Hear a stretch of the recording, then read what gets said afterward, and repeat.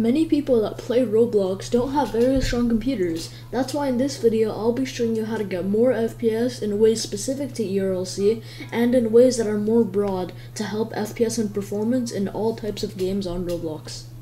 So just to give a quick basic brief introduction about this, guys, if you guys already don't know, Roblox caps out at 60 FPS, and unless you have a very specific tool that will be mentioned later in this video that you guys may have seen me use on accident or accidentally pop up, unless you have a very specific tool called the Roblox Fps Unlocker. But basically, even if you had the best computer in the world, you had the $5,000 NASA gaming PC, like $10,000 Juicer Beast Hype, like Hype Beast PC, you would, and you didn't have RBX Roblox Fps Unlocker, your FPS right here, and you look, it would just be capped at 60. So you'd have paid all that money to play Roblox for some reason, and to also only have it capped at 60. So not only am I going to be showing you how to uncap it if you can exceed 60, which could be why like you clicked on this video, you're thinking, well, I have such a good PC, why does my game feel a little bit choppy? I'll be showing you how to fix that because it's probably capped at 60, and also some in-game features and other things that you can do to actually maximize your FPS. So yeah, let's get right into the video and methods now, guys. So enough of the chit chat now, guys. Let's get into the first method or actual way that we can increase our FPS. So you do this by, you can either press this Roblox icon button in the top left, or a lot easier and a lot more people know by just pressing escape. You'll see this page here. If you played Roblox, you obviously know what this is. Just click settings right here on these tabs. Then if you go down here, you can see graphics mode. If you want to set it to automatic, what this basically does is Roblox uses the information it knows about your computer and tries to make it a setting where it thinks is best for you. But if you want to be in full control of what FPS and graphic settings you're getting, set it on manual, and this meter is basically how much FPS you want to get. So you put the meter on 1 bar if you want the maximum FPS. As you can see, guys, my FPS is going past 250 even while I'm like recording and having all these things. But obviously you guys have noticed the game has turned horrible. I would never want to play actually on that setting, which is why I always keep it on max, and I can still get some good FPS when I'm just gaming, not recording. Obviously, since I'm recording, it's 80 again. But yeah, that's basically what this is. Like I would say, if you have a very average PC, let's say like your PC is like 600 to 700 bucks, I would say leave it at exactly halfway, right? Yeah, 1, 2, 3, 4, 5. So you'd leave it on halfway, just so your game remains relatively. I mean, no, it's still kind of bad. Halfway is still kind of bad. Maybe that's just because I'm used to the max. But yeah, if your PC is not that good, it's pretty average, I mean, like you just put it on halfway so your game has at least some graphics, but it's not absolutely horrid, and it's not too high to the point where you just can't get any FPS. Because as you guys can see right now, I'm on half, and for me, I guess in my lens of eyes, it does look pretty bad. I mean, it's okay. It's not pretty bad. It's mid. I guess that's how I can describe it. But yeah, that's basically this method. You just go on this meter and you just see which one's right for you. If you don't care about the quality a lot, this is where any Roblox game, by the way, guys. This is not just ERLC.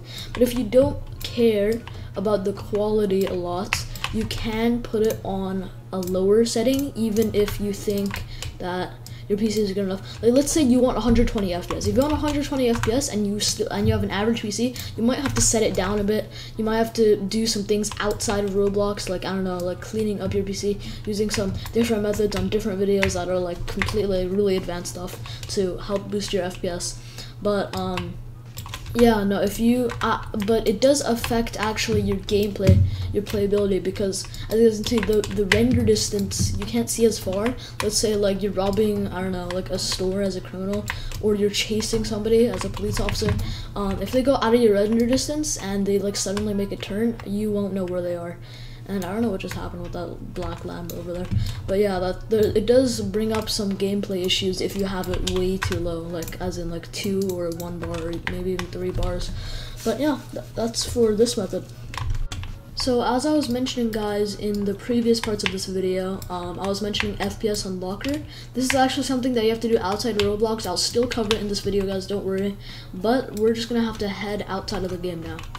So now that you're on your browser, it doesn't matter which one you use. Obviously, I'm just doing Opera GX because I like to use that.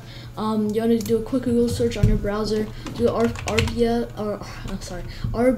FPS Unlocker. That's the name of the thing, and then it might pop up here. The second thing is virus. It's not an actual virus, guys. Just go into the first one. I'll go into the virus thing later on. So the first two links I think actually work. I think it's just the first link, right? Yeah, releases Austin/FPS Unlocker GitHub. It's on GitHub. That's the thing it uses. The virus total thing is here, guys. So you go on it. You can research it as much as you want. This is not a virus. You can use this virus total to see if it's an actual virus. But basically, what you do now that you're on this page is you would go into the assets here, which is what the thing is, and you would click on this actual thing, RBX FPS Unlocker. So you click it, then downloads it on your computer. So guys, wherever you have your browser downloads, it might go into your downloads folder. That's probably where most of you guys will go. Wherever you had it set as, it would go. It was in my downloads folder. I just dragged it into my desktop. So you open the file that you just downloaded, the RBX FPS Unlocker. You can use WinRAR or as like something to extract it.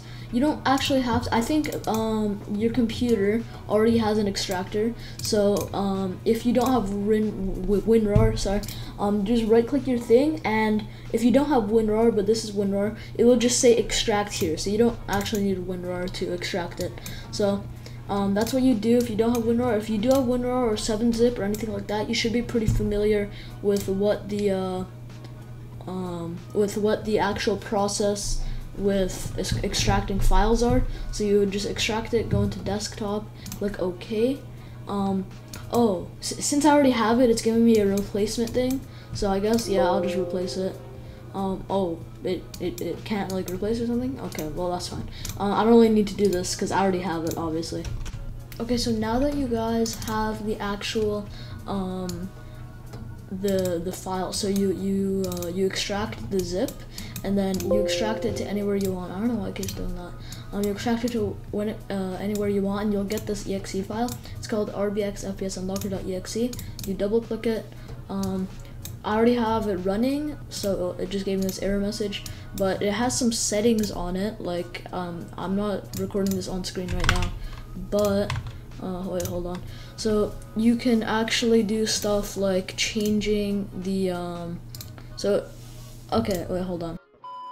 So yeah, as you guys can see, once I set it to 30, it felt really bad. So I'm just gonna put it on 360 or none, and none is a lot better because now there is absolutely no cap at all. I'm running a good 200 FPS, but that's only because my graphics are lower. There are other settings on it, like the advanced. I have no clue what that is, but there actually, I'm not sure if there's anything else. I mean, you can like load this. I have no clue what I just loaded. It said load settings. I don't know what that was. I don't think there's a lot else though. You can obviously control the FPS cap. You can lock it or unlock it on Roblox Player and Studio. So if I click unlock, then I go back into my Roblox. It's on 60 now, or it's not. No, I think I just have to close it first. Yeah, there we go.